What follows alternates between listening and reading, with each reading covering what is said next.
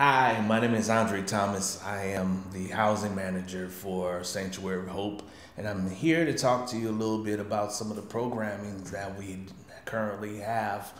Right now, we do have our bridge housing, which is interim housing, short-term housing, which we allow youth to come stay with us for 90 days. And as we prepare them into their next destination. Then we also have our transitional housing program, which is typically a 2-year program, which we allow youth to come in. We prepare them for stability. We prepare them for just being out on their own and being able to thrive as they move into their next destination.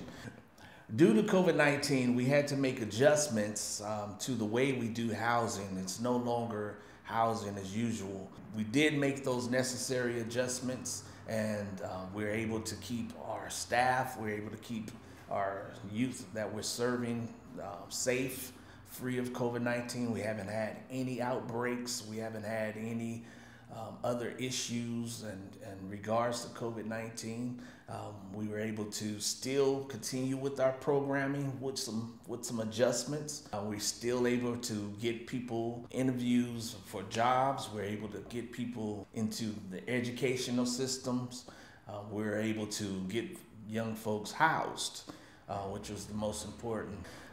We understand that there are tons of youth out there who are currently in a situation where they have nowhere to rest their heads. But however, there's hope. Sanctuary of Hope would like to assist you in your journey.